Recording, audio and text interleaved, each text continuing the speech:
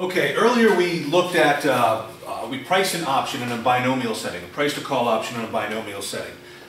The stock price today was $100. It'll either be 120 or 90 in time one. So we have a call with a strike price of 110, risk-free rate is 5%, so at time one the call is either worth $10 or 0. We put this portfolio together borrowing $90 at time 0, borrowing $90 at the risk-free rate 5%.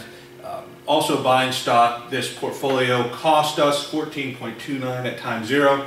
The portfolio is either at time 1 was worth $30 or $0, so this portfolio is equivalent to 3 call options. Hence, each call option is $4.76. So the idea here is we're pricing an option in a binomial setting, and we are using a bond and a stock portfolio to replicate a call option. Remember, we can either use a bond and a stock to replicate a call option, or we can use a stock and call to replicate a bond, the delta hedging approach. So the question is now, so this is, what we'd say is by no arbitrage, that's the price of the call option. So the question is, what if the price is different than that? Then we should be able to create an arbitrage which would push the price towards 4.76. So what we'll do right now quickly is arbitrages in the case of the call is not 4.76.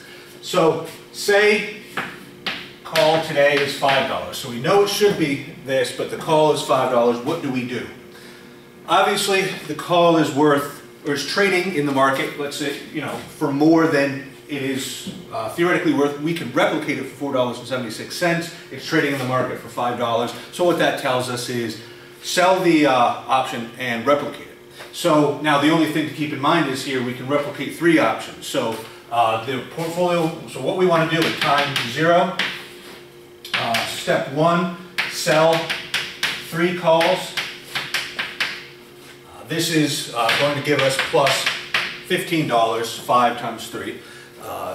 Second step, we're sold 3 call options. Now we have to, it's simple, we follow exactly this. We borrow $90 at 5% and buy stock. So step 2, borrow. Now 90 divided by 1.05 is 85.71, so this is going to be a cash inflow of 85.71. Step 3, buy stock. This is, of course, minus 100. Net. So our cash flow at time 0, 15, 85, 100, so it's going to be 71 cents. So 0.71. So if we do this at time 0, sell the call, sell 3 calls and replicate those 3 calls through borrowing $85 and buying stock, we are going to net 71 cents. Now the question is what happens at time 1. So net this so that's our cash flow at time 0. At time 1, if we sold these 3 calls, each call is going to be worth 120 minus 110. So $10, so we owe 30. So on the calls, we have a cash outflow of 30.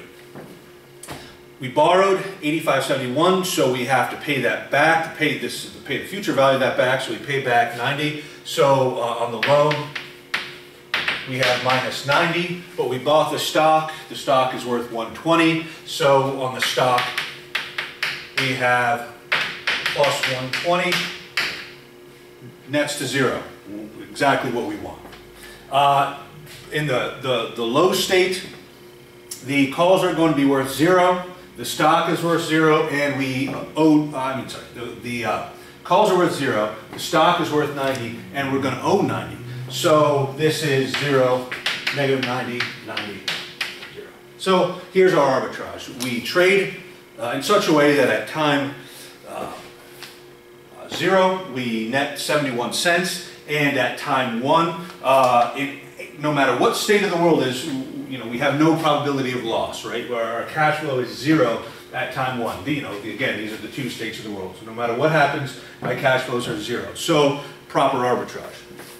Of course, you can also do this, and this is, of course, would be a nice exam question on setting this up. A fairly easy exam question.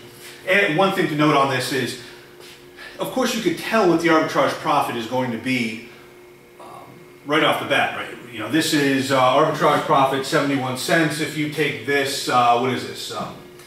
24 cents times 3 options, so that's 72. It's 71, 72, which is rounding error. So we know exactly what our arbitrage profit should be. You know, of course, it's a matter of setting it up correctly, but the idea is we're just making the difference between 4.76 and 5. If it is any different from 4.76, we have an arbitrage.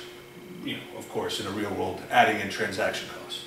Now, we can similarly look at this and say, okay, well, what if the call price is 4? We know it should be 4.7 cents, but if it's 4, then what we want to do is buy the call in the market at $4 and then sell the replicated call. So we just switch this, right? Buy 3 calls. Of course, we're going to buy 3 calls for $12. So, but that's a cash outflow at time 1. We want to lend. Right, so this is going to be also a cash outflow. And we want to short.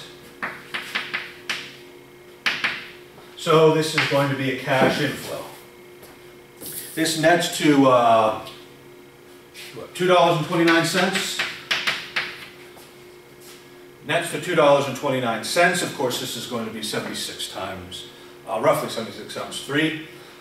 Then at time 1, these are just reversed. We have bought 3 calls for $12, so this is a positive cash inflow. Now we're going to receive our $90, so that's a plus, and we shorted the stock, so that's a minus 120. Here, again, we just have, it's reversed. We're going to receive our 90, and we owe 90 on the shorted stock, so 0. So either way, you know, this is really easy to get right on an exam. Either way, you know, obviously if it's lower, we want to buy this and then sell the replicated call. In the case where it's above it, we want to short the call and buy the replicated portfolio. So ultimately, you know, shouldn't be too bad on any exam. Good. Excellent. And you can also do an arbitrage by delta hedging method. Maybe I'll do another brief lecture on that.